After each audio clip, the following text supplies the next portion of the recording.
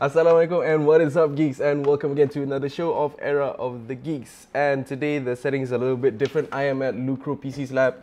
Thanks for them for letting me use the lab for this benchmark. And what I have today here is the GeForce Titan X Pascal edition. It's not only one, I've got the other one over there, and I'm gonna benchmark two of those in some benchmarks and in some real world games as well. And we'll see.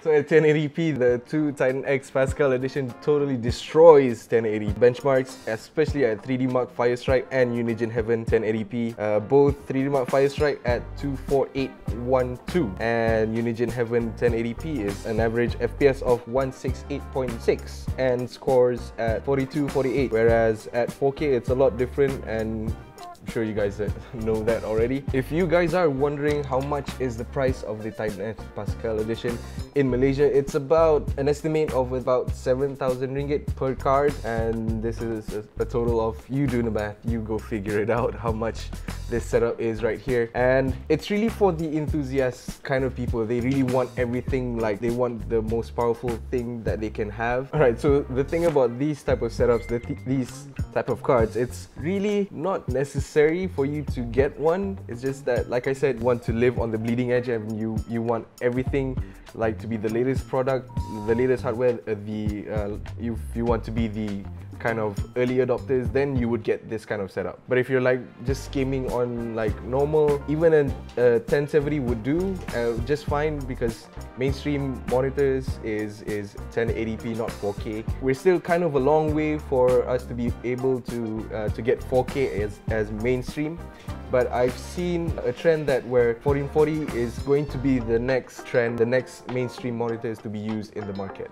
So all in all, it has been great to be able to benchmark this NVIDIA GTX Titan X Pascal. Thank you again very much, Mike, for letting me use your cards for review. Thanks, man. So if you like the video, please do like or dislike the video, share, subscribe, and comment below what do you think about this kind of setup, or what do you think, which card is much more suitable for 1080p or 1440p kind of setup or gaming. And I'll see you in the next one. Era of the Geeks.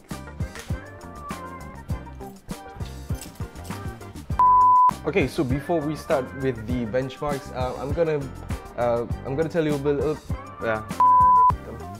Thank you. Mana ada tengah mental preparation. Belum. Baru announce kan. Itu enterprise.